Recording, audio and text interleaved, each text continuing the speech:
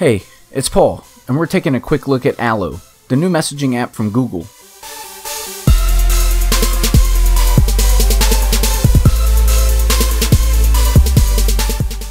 It's designed to reduce your need to leave the app by bringing a new level of communication and interaction with it.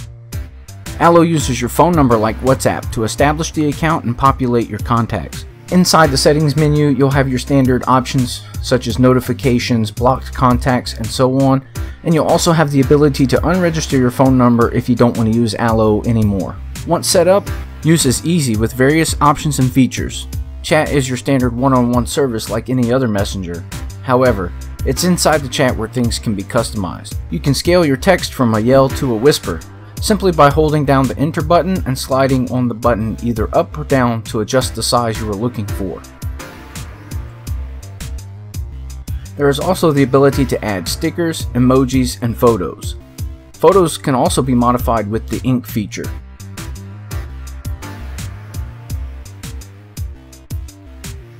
Like most modern messaging apps, Allo will let you know when a message has been sent, received, and read.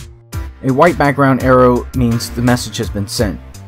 A green background arrow means the phone received the message, and the double arrow means the other person read the message that you sent. When you send a text message to someone not using Allo, a random 5-digit number will appear. It will also let the receiver know you are using Allo and invite them to download the app.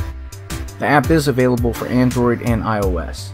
Arguably, the biggest feature is Google Assistant, which is an in-app extension of Google Now.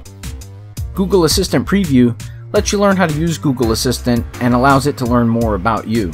Furthermore, with Google Assistant, there is no need to leave the app or your current conversation to find out information you may be looking for, such as movie times, restaurants, directions, sports, and so on.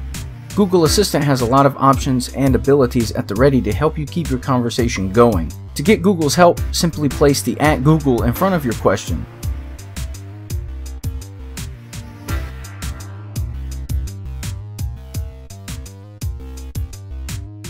Google Assistant is also conversational, so you can ask additional questions about the same subject and Google will understand and keep the conversation going in the proper context. After using Google Assistant, you will see a thumbs up and thumbs down response option. This is to let Google know if the assistant provided you with the proper information and/or performed correctly. If you pick thumbs down, Google will ask for feedback so you can explain what went wrong or what you didn't like about the experience. This feedback is optional.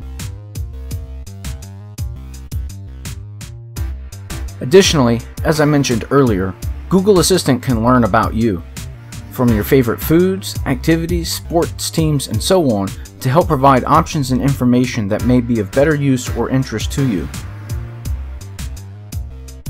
Google Assistant also learns your texting patterns and will help you text less by having automatic responses or questions available. And finally, we have incognito mode. This allows you to chat with someone using phone-to-phone encryption. Conversations in incognito mode are not stored on Google servers. The length of time the conversation remains accessible before it is permanently deleted is adjustable. You will know you are using incognito mode by a few ways. First, the chat background will be gray instead of white, and on the main menu, an incognito face will appear on the profile picture of the person you are conversing with. Google Assistant is also disabled while in incognito mode. Take note that normal chats will remain stored on Google servers until you delete them. Overall, Allo is a neat messaging app with the potential to be the best messaging app to date. Google Assistant is a nice feature baked in, and since it's in the preview edition, we know more is on the way. There are still bugs to work out, and that will come with patches from Google and usage from Allo users as it learns. I'll keep an eye out on it and future updates to see how it improves. Overall, my experience with Allo has been good so far. Now we just have to see if it becomes a popular messaging app. Let me know in the comments below if you have downloaded Allo and what has your experience been like so far.